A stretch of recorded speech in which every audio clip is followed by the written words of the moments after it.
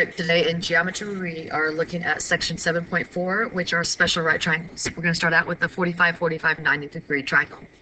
So it says the special nature of the 45, 45, 90-degree triangle is their ability to yield exact answers.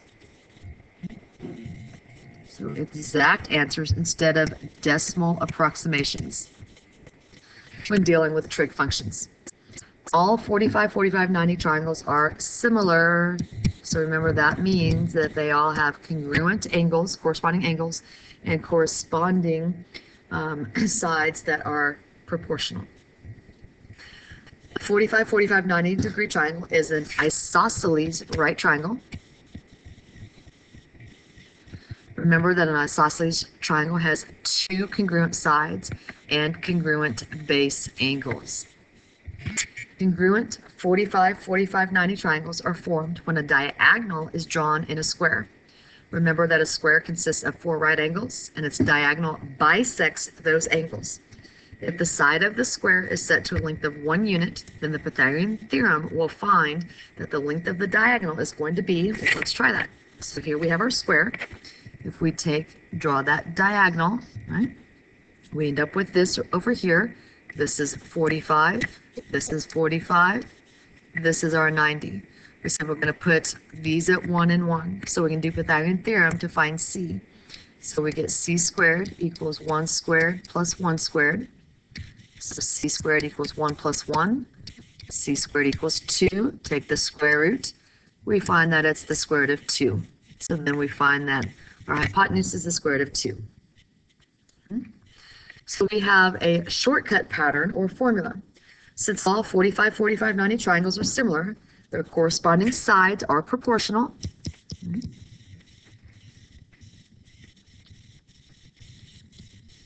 Therefore, we can establish a pattern.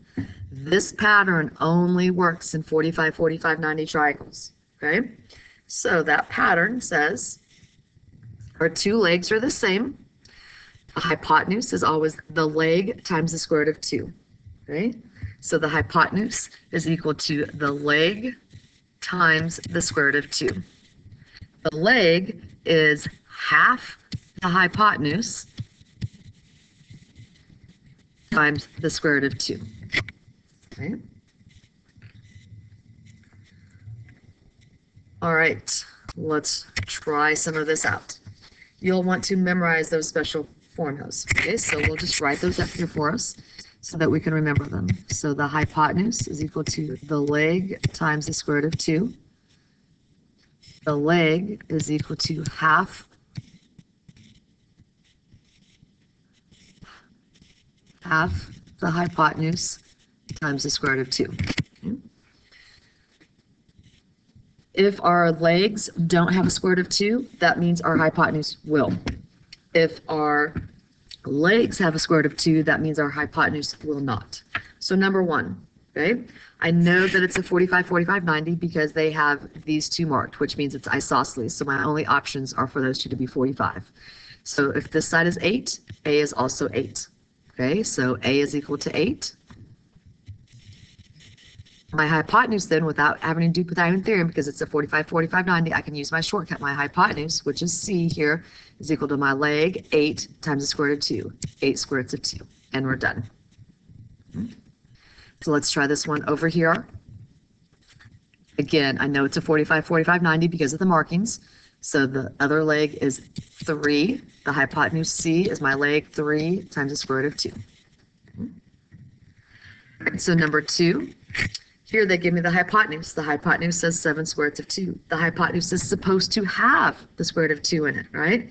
So remember that my leg, okay, is equal to the hypotenuse, 7 square roots of 2, times the square root of 2, cut in half.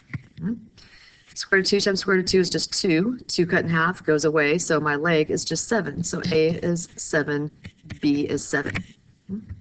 So really, if my hypotenuse has that square root of 2, I can just drop the square root of 2, and the number in front is my leg. So let's look at when, like number 2, when the hypotenuse does not have the square root of 2 like it's supposed to. So on this one, my leg equals my hypotenuse times the square root of 2 cut in half. So here, A and B, 9 square roots of 2 divided by 2. That's what both my legs will be. Number 3, again, I recognize it as a 45, 45, 90 because it has both sides have tick marks. I have the hypotenuse.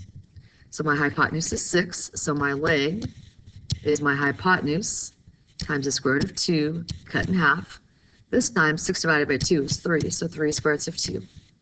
So this leg is 3 square roots of 2. This leg is 3 square roots of 2. This number 3, again, they give me the hypotenuse. It's a 45, 45, 90.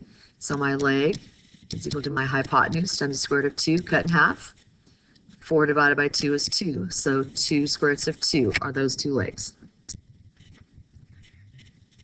Next one. This one's labeled 45, 45, 90. They give me a leg, so I automatically know the other leg is 9. My hypotenuse, y, is my leg times square root of 2, 9 square roots of 2. This one over here, again, 45, 45, 90. They give me the hypotenuse. I need the leg, so the leg is equal to my hypotenuse times the square root of 2 cut in half, which is 6 square roots of 2. So here x and y are both 6 square roots of 2. The last one. Again, I see it's 45, 45, 90. They give me a leg, 8 square roots of 2, so I automatically know my other leg, 8 square roots of 2. My hypotenuse is my leg, 8 square roots of 2, times the square root of 2. Well, 8 square root of 2 times square root of 2 is just 2, so 8 times 2 is 16. So here, y is 16. So that's one type of special triangles. Now we're going to look at another. Now we're going to look at what's called 30, 60, 90 triangles. The special nature of the 30, 60, 90 triangle is their ability to yield exact answers, again, instead of decimal approximations when dealing with trig functions. All 30, 60, 90 triangles are similar. Congruent 30, 60, 90 triangles are formed when an altitude is drawn in an equilateral triangle. Remember that an altitude in an equilateral triangle will bisect the angle and is the perpendicular bisector of the side. If the side of the equilateral triangle is set to a length of 2 units, the Pythagorean theorem will find the length of the altitude to be what? So we start out with our equilateral triangle, which means all 3 sides are equal, which means all 3 angles are 60. We drop our perpendicular bisector in, so that creates 90 down here, turns that into 30. So now I have a 30, 60, 90 triangle. So again, here, this is my 60, this is my 30. We're going to say that this, it said where it was 2, so this side is 2. Oh, sorry, not in this one, I do that. So notice that in my triangle here that I've drawn, that 2 becomes my hypotenuse.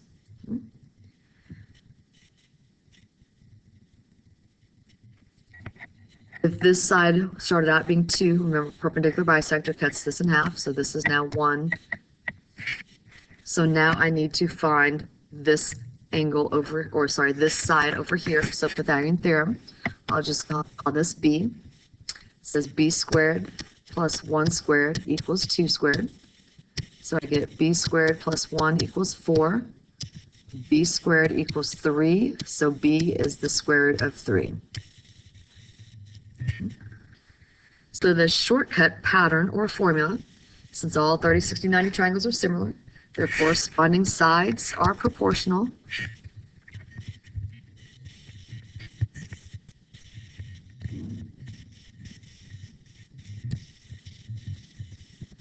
Therefore, we can establish this pattern. Again, this pattern only works in a 30, 60, 90 triangle. H is the hypotenuse. LL is the long leg. The long leg is across from the 60-degree angle.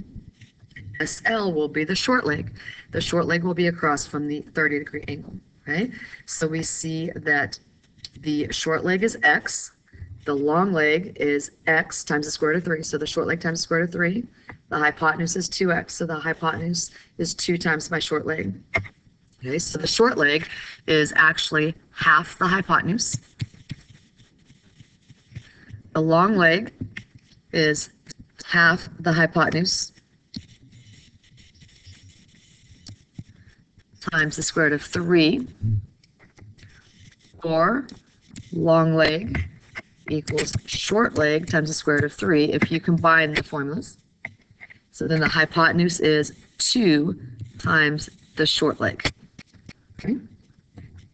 So let's try some of these. So number 1, again, how do I know which shortcut to use, or if I have to use Pythagorean theorem? I see I have a 90 and a 30, so that forces this to be 60 degrees. Okay. Again, let's just put those formulas up here. So my short leg is equal to half my hypotenuse. Okay.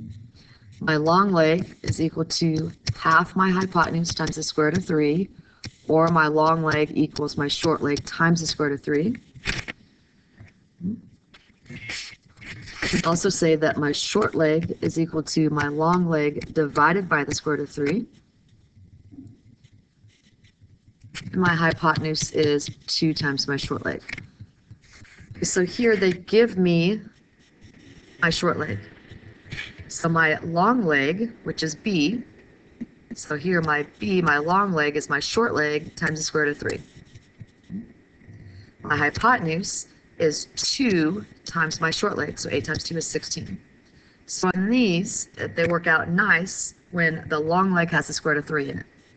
We'll have a little bit of work to do when the long leg doesn't have the square root of 3 in it. So this number 1, they give me the hypotenuse. So I know I can very easily find my short leg because my short leg is half my hypotenuse. So my short leg would be here. Half of 10 is 5. My long leg across from 60 is my short leg, 5 times the square root of 3. We'll look at the number 2 below that one. So here they gave me the long leg with 12. Okay. So if we look at this, okay, we said that our short leg is our long leg divided by the square root of 3.